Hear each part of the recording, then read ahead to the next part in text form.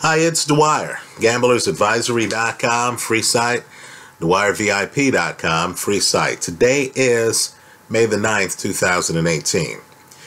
Let's talk about Golovkin's destruction of Martirosyan. He delivered for us. He got the KO. But first, remember, the opinion you should follow should be your own. Just consider this video to be a second opinion from a complete stranger online. Now, let me just say, in other sports, what makes an athlete great is readily apparent, right? You look at a baseball pitcher and the gun gets up to 100 miles an hour and you say, oh, this guy throws hard, right? You can see the ball move. You say, wow, this guy really has great movement on his pitches, right? You watch a basketball game, you see a guy with three-point range and a quick release, let's say a Steph Curry, and you say, wow, this guy has range. This guy has a great shot. In boxing, sometimes it's hard. Let's just talk about three great middleweights here in history, right? You look at Carlos Monzon, and you realize that this slugger had one of the best jabs in boxing history. When he's hitting guys with the jab, like Larry Holmes, he's bludgeoning them, right? The other guy does desperate things because it's a desperate situation. He can't continue to get hit by that jab. So, of course, guys end up walking into Monzon's other punches. Let's talk about Marvin Hagler for a minute. Right now, Hagler, of course, is inverted, right? He's not even fighting the right way. He's a righty fighting southpaw. But more importantly, Marvin Hagler got great power on very short punches, right? Marvin's not winding up. That Thomas Hearns shootout, Thomas Hearns is throwing long punches, much longer than Marvin Hagler, right? Hagler gets inside. The beauty of Hagler is he could throw punches like this on you all day and just beat the daylights out of you. Now, what I want people to do, if possible, if you have it taped, is to look at the Golovkin fight. I want you to look at the last combination that Golovkin throws at a very good fighter, right? Vanis Martirosyan. I believe the secret to Golovkin's success is right there on film. He throws a punch, quite frankly, that boxing purists didn't know existed, right? Rather than talk about Bigfoot and have people speculate on, what I mean or whatever, rather than talk about UFOs and then have a debate, here you actually have it on film and it's clear. What I want you to do is, as you look at the combination that leaves Martirosyan on the canvas, I want you to key on Golovkin's left hand. Right now, let me just say, during that exchange, and I know it sounds crazy, Golovkin throws a straight hook, right? What do I mean by that? Normally guys throw a hook and the arm is a hook, right? Hooks normally go off at, 90-degree angles. Sometimes a guy will have a long hook. That hook goes off at greater than 90 degrees.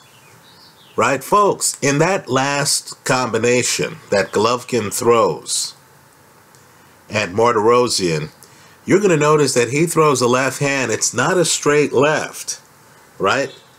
He's not throwing it straight like this.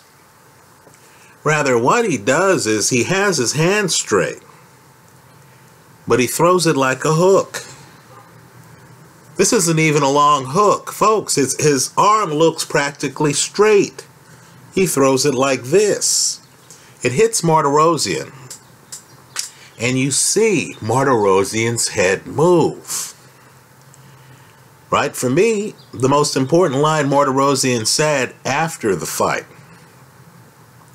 was that all of Golovkin's punches were hard. In other words, this left hand that comes in like this, that's how odd it looks. Look at the film. Don't believe me, please. Look at the film. This left hand that he throws had big-time power on it. Right? The secret to Golovkin is that the angles of the punches that he throws are unorthodox. Right? They're not by the book. Even his right hand, Golovkin, you can't tell what he's throwing. And even if you could, you wouldn't know how to block it. Right? You'll notice Martirosyan is looking at him and is trying to block shots here. And the shots get through because Golovkin somehow throws power shots with a loop on them. Right? He throws punches that quite frankly defy regular boxing terms. Right? I know many of you are laughing. Straight hook. What the hell is that? All I ask is that you look at the tape. As I said, this is not a Bigfoot or UFO type thing where you see, a glance at something and you say, was that Bigfoot? No, this is actually a boxing tape that you can rewind or back up. I know many millennials have no idea what I'm talking about when I say rewind. You can go back in the video and replay the final sequence. And you're going to see that Golovkin, when he opens up, is throwing punches at weird angles. The weirdest is that straight left hook. Right? The worst possible injury Golovkin could suffer from would be a rotator cuff injury. Because, folks, I'm just telling you, this guy is throwing huge punches. And if you're a by-the-book orthodox fighter, you're going to see him go like this, and you're going to think, oh, that's a hook. Where could it land? The problem is Golovkin, right, can throw those hooks from far away because his arm is almost straight when some of them land. Right? So I believe Avanis Martirosyan sees Golovkin, even if he could predict the punch Golovkin's going to throw, let's say a hook, left hook, I believe Martirosyan thought to himself, he's too far away to hit me with a hook. Right? That hook's going to swing by my face like this. I can lean my head back just a little bit to avoid it. Of course, because Golovkin's arm is straight, again, look at the film. Because it's straight, and because Golovkin is a gifted puncher, in other words, he's throwing boxing's equivalent of 100-mile-an-hour pitches. I'm not saying his hand speed's that fast. I'm saying the power of his punches is that hard. And if you stand and try to trade with him, and you're upright, and he has a second to aim his shots, you're in a lot of trouble. Right? Martirosyan actually hurts Golovkin at the end of the first round. He actually has one of the better moments against Golovkin that an opponent has had. Now, I know that's forgotten. Knockouts cause amnesia. Right? We see Martirosyan down in the second round and we say, oh, this is a mismatch. But understand, even after getting hurt, Golovkin continues to hunt. Right? So there you have Golovkin, and he's throwing unorthodox punches that you cannot duplicate. You cannot duplicate in sparring. Right? In other words, your sparring partner might be very clever, might be unorthodox. He's not going to throw the kind of straight left hook that was one of the most devastating punches of this last fight. One of the secrets to the Golovkin-Canelo fight, one of the reasons why Canelo may have gone the distance, is because Canelo went to Big Bear and Canelo trained with Golovkin. In other words, when Canelo entered the ring, he had an idea of the angles of Golovkin's punches, right? Let's say he had enough of an idea where he started to run, right? He wasn't going to stick around. He understood, hey, this pocket, I'm getting out of here. I'm backing away. I can't stand here like Martirosyan tries to do, and actually try to block the shots. Right? So what you're looking at with Golovkin is a singular talent. Right? Few guys in the sport, pound for pound, hit as hard as he does. Right? It's as if he has two of Deontay Wilder's right hands. Right? The reason why Golovkin, just pound for pound, is more dangerous than a Deontay Wilder is that with Wilder, I know the punch is going to be straight. Right? So if I mess up and I realize I've given Wilder a chance to throw his Sunday punch, I can assume, okay, this punch is coming in straight. Let me duck, let me block, let me do something to absorb the impact. With Golovkin, he can be right in front of me. I won't be able to tell the angles of his punches. Right? I can have a hand here, and Golovkin can throw his normal right hand and hit me right here. Right? The challenge for opponents in the milliseconds that they have to deal with an opponent like Golovkin in an actual bout, the challenge for them is to figure out on the fly how to deal with the curve on Golovkin's punches, right? Very few things are straight with him, right? It's coming in at a little bit of an angle. The adjustment period for an opponent is going to be in the first third of a fight, isn't it? If you haven't sparred with Golovkin, if you're Danny Jacobs, on a night when you do tremendously well, when you actually change the angles on Golovkin. Understand, Jacobs gets caught early. He's on the canvas early in the fight. Right? Martirosyan, quite frankly, against Golovkin, wasn't able to figure out the angles. Right? He's looking at Golovkin. Golovkin must not have a tell on when he's going to throw punches. Right? What you'll notice in the Martirosyan fight is the same thing you'll notice in the Marco Antonio Rubio fight.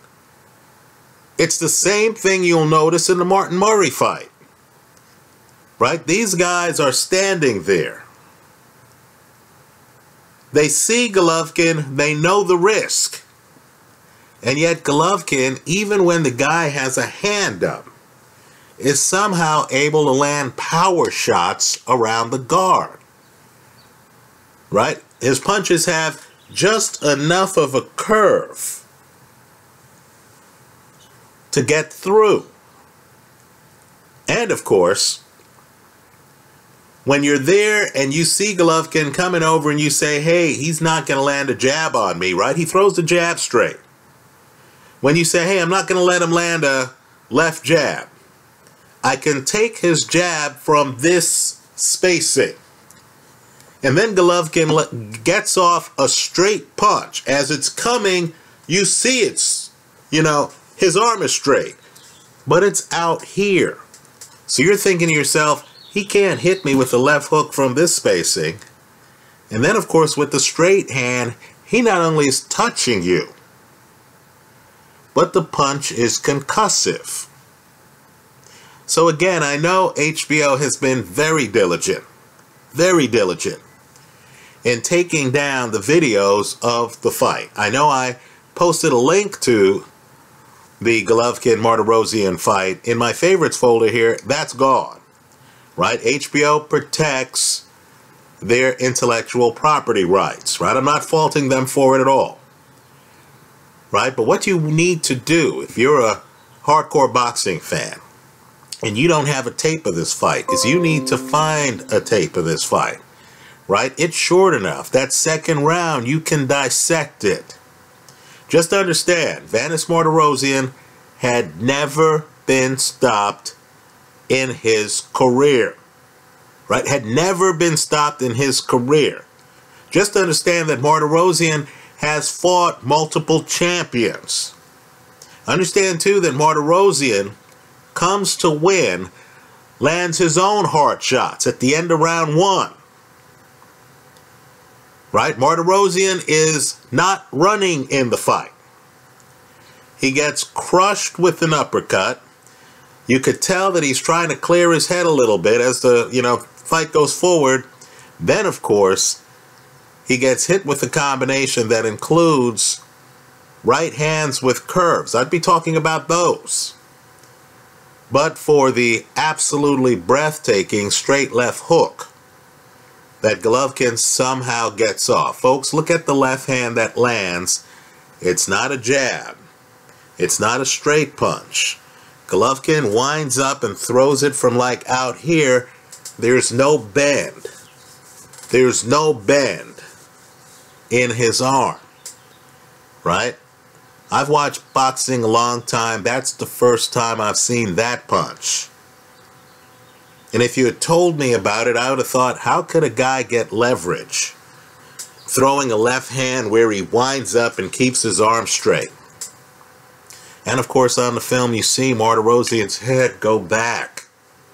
In the post-fight video, you see Martirosyan say all of this guy's punches were hard.